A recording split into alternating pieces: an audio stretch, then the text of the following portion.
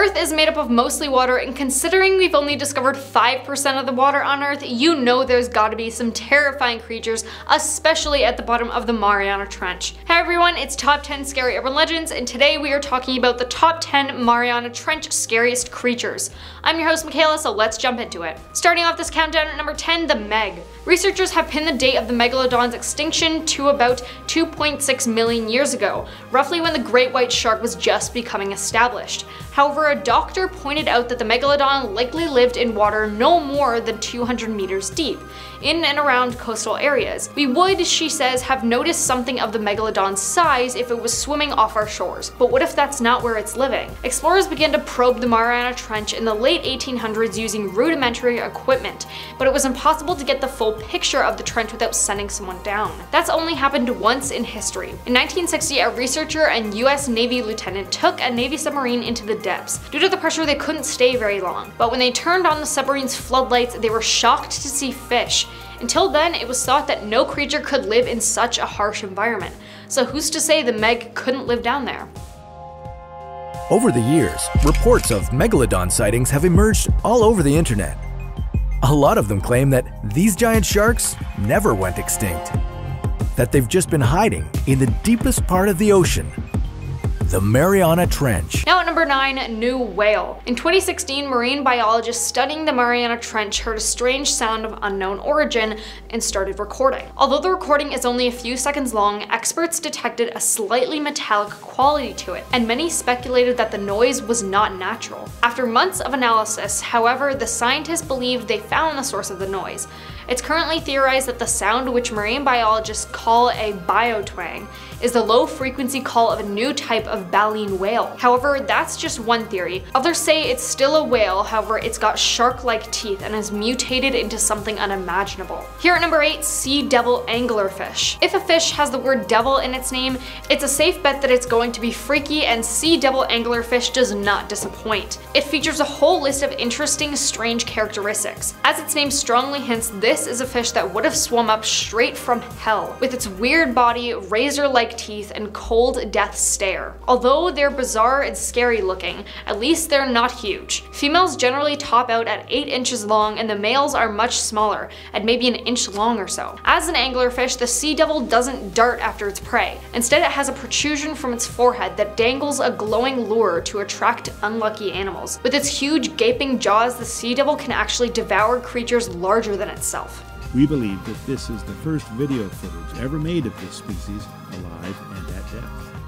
Eyes of this angler are quite small.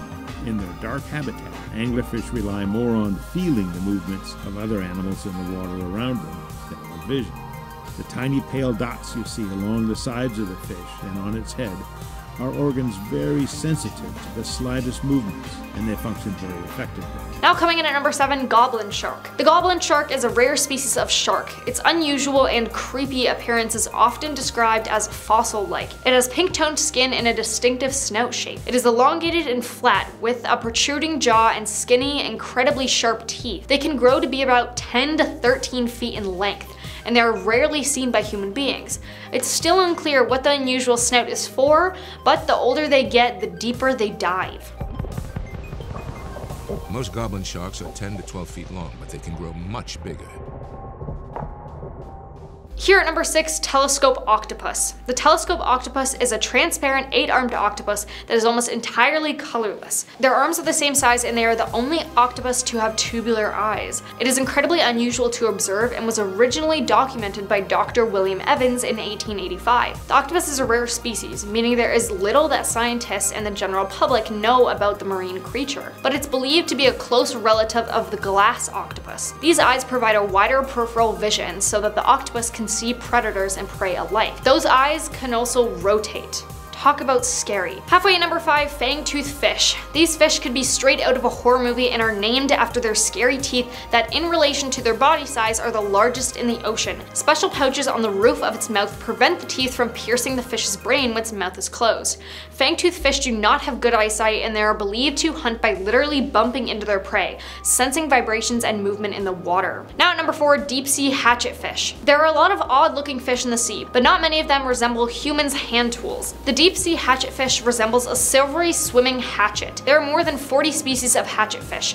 All of them have ridiculously skinny bodies, and many of them have shiny scales too, which adds to the metallic hatchet-like appearance.